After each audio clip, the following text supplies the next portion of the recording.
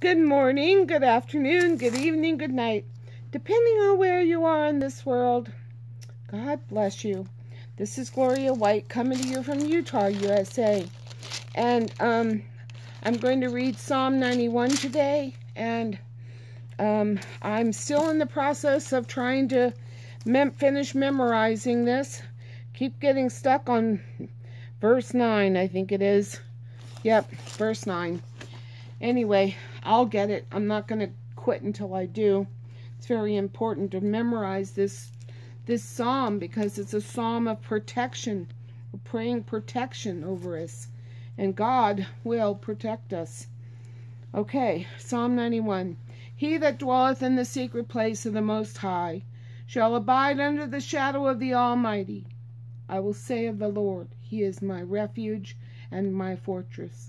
In God, in Him will I trust. Surely He shall deliver thee from the snare of the fowler, and from the noisome pestilence. He shall cover thee with His feathers, and under His wings shalt thou trust. His truth shall be thy shield and buckler. Thou shalt not be afraid for the terror by night, nor for the arrow that flieth by day, nor for the pestilence that walketh in darkness, nor for the destruction that lays waste at noonday. 1,000 shall fall at thy side, and 10,000 at thy right hand, but it shall not come nigh thee. Only with thine eyes shalt thou see and behold the reward of the wicked, because thou hast made the Lord, which is my refuge, even the Most High, thy habitation.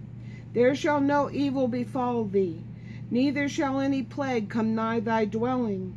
For He shall give His angels charge over thee, and to keep thee in all thy ways.